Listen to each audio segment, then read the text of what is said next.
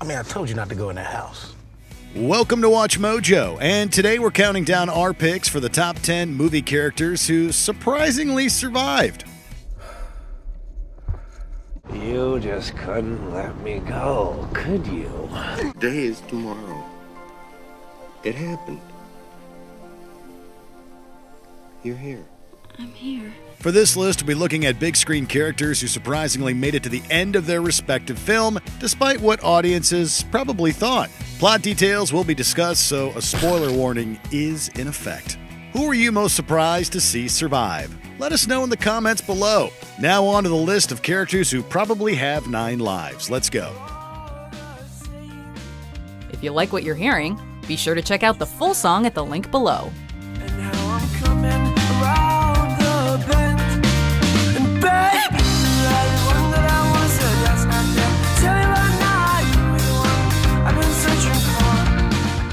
Number 10. The Joker, The Dark Knight.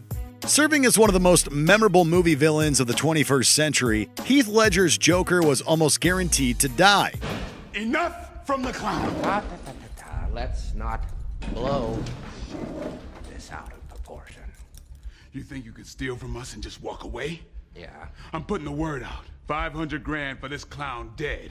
Batman isn't really one to off his victims, but still, the bad guys do die, including Jack Nicholson's Joker in the 1989 Batman. However, things were different for The Dark Knight. Batman finds the Joker using Gotham's phones, and after a brief fight, tosses him off the tall building. Not being one for murder, Batman saves the falling Joker with his grappling hook and leaves him dangling for the police. You just couldn't let me go, could you? He nearly encounters the same fate as Nicholson's Joker, but that wouldn't have been very original or surprising now, would it? Number 9. Snake Plissken, Escape from New York. Serving as one of John Carpenter's greatest action movies, Escape from New York stars Kurt Russell as a federal prisoner named Snake Plissken. Snake is ordered to save the president from a crime-ridden Manhattan, which has been converted into a giant maximum security prison. You go in, find the president, bring him out in 24 hours, and you're a free man. 24 hours, huh? I'm making you an offer. Certain death is pretty much guaranteed, and supporting characters repeatedly express surprise at Snake being alive. Wait a minute. I know who you are. Yeah, but I heard you were dead. And despite all that he has put through, Snake does indeed survive. The mission proves a success, the president is saved, and Snake is successful in embarrassing the president in front of the summit. You gonna kill me now, Snake? I'm too tired. Maybe later. Number 8. Gare Grimsrud, Fargo. Great.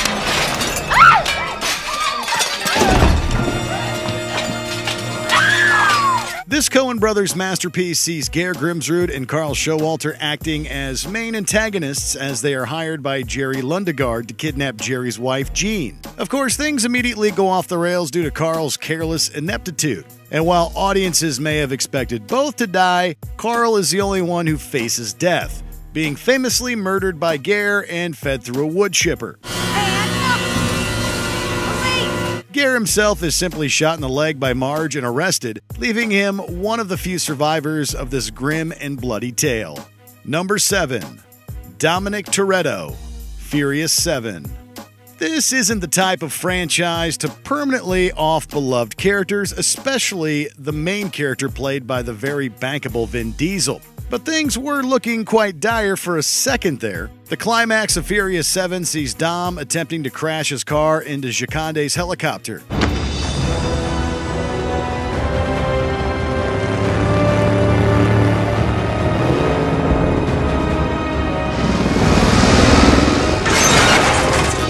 However, the car narrowly misses the helicopter, plunges into the collapsed parking garage, and falls to the street below. By all accounts, the man is dead. However, Letty brings him back with the power of love or something, and Dom regains consciousness with a quip. I remember everything. I remember it all. It's about time. He's then able to see off Brian in one of the decade's most famous endings. You'll always be with me. and you'll always be my brother. Number 6. Rod Williams, Get Out. Jordan Peele is great for subverting expectations, especially when it comes to the comedic characters. How can I get in trouble for patting down an old lady? It's standard procedure. It's a well-known fact that funny supporting characters don't survive horror movies. Rod was by far the funniest character in Get Out, and while he wasn't part of the main action in upstate New York, we still expected him to die. However, Rod actually proves quite competent as a friend and detective and actually rescues Chris at the end of the movie. I mean, I told you not to go in that house. Peele would again allow the funny character to live in Us, as Gabe survives with the rest of his family. So if y'all want to get crazy, we can get crazy. Now the cops are already on their way. Number 5. Cal Hockley, Titanic. Completely unacceptable. What made you think that you could put your hands on my fiancée? Look at me, you filth. Cal. What do you think you were doing? Cal was just begging to die. He's the main antagonist of the movie. Well, besides that dreaded iceberg, he's a slimy character that the audience grows to hate. He serves as the primary obstacle between Jack and Rose. And we all know that the Titanic will sink. It was obvious that Cal would be one of the victims. Yet, he wasn't. After chasing Jack and Rose through the sinking Titanic, Cal relents and decides to get off the ship with a lost child. I'm all she has in the world. Step back! Step back, I say! Yeah, give it to Women me. and children only! One more woman and child! Step forward, please! He is later seen looking for Rose aboard the Carpathia, and Rose's voiceover informs us that he apparently took his own life after the Wall Street crash of 1929. It was the Great Depression that claimed Cal, not the Titanic. That's the last time I ever saw him. He married, of course, and inherited his millions. But the crash of 29 hit his interests hard. Number 4. Robbie Ferrier, War of the Worlds. The ending of this movie is quite infamous, both for its anticlimactic conclusion, the aliens die from bacterial infection, and for the fact that Robbie inexplicably survives for the sake of a happy ending.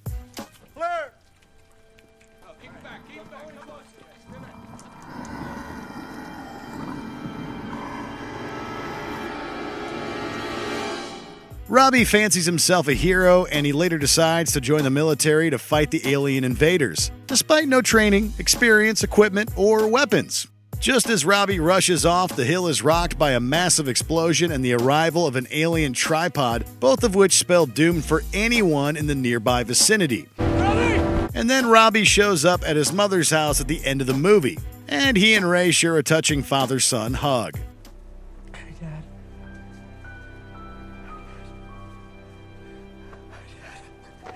His survival and subsequent journey to Boston is never explained.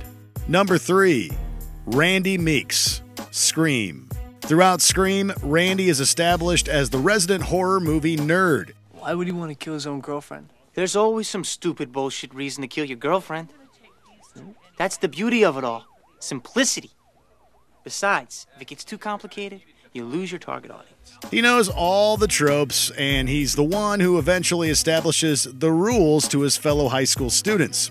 Randy's profound knowledge of the horror genre, combined with his status as the funny character, should have guaranteed his death. There are a few fake-outs. In one scene, Ghostface hovers just above Randy as he drunkenly lies on the couch. In another, he's shot in the chest by Billy. Stu's flipped out. He's gone mad. We all go a little mad sometimes. No, Billy! But despite these close calls, Randy makes it out alive, even warning Sidney that Billy was likely to come back for one last scare. Unfortunately, Randy doesn't prove as lucky in the sequel. You want to be one of the big boys? Huh? Manson? Bundy? OJ? Number 2. Hans Landa, Inglourious Bastards. Ne ruineront pas votre famille plus longtemps.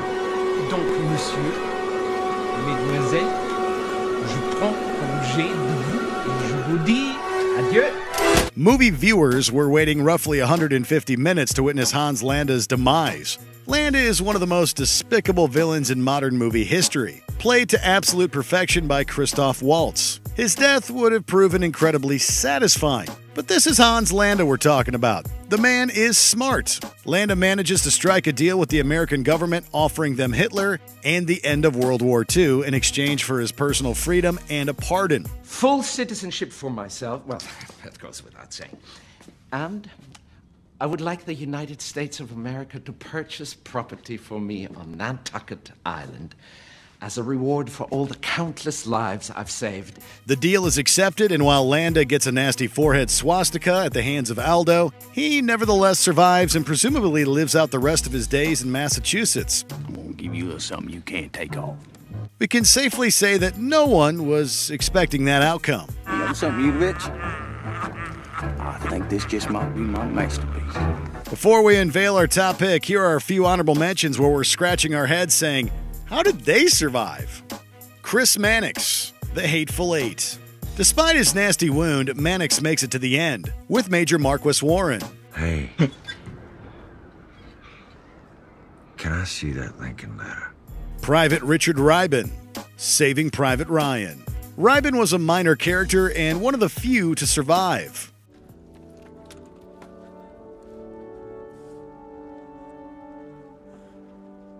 Nick Van Owen, The Lost World, Jurassic Park.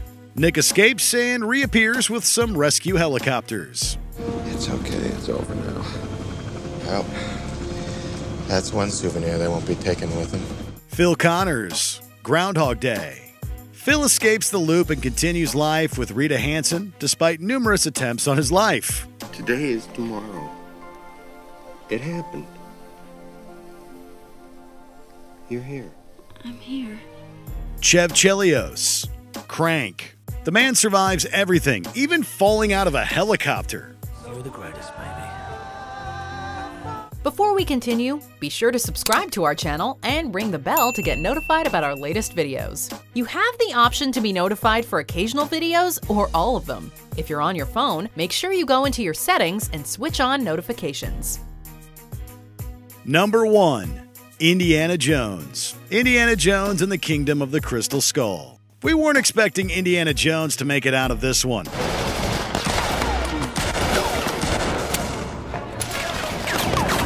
For one thing, Harrison Ford was 65 years old when the movie was released, and it seemed like the one last hurrah for the iconic character before Ford threw in the towel. But more importantly, the movie contained an infamous scene involving a fridge and a nuclear weapon.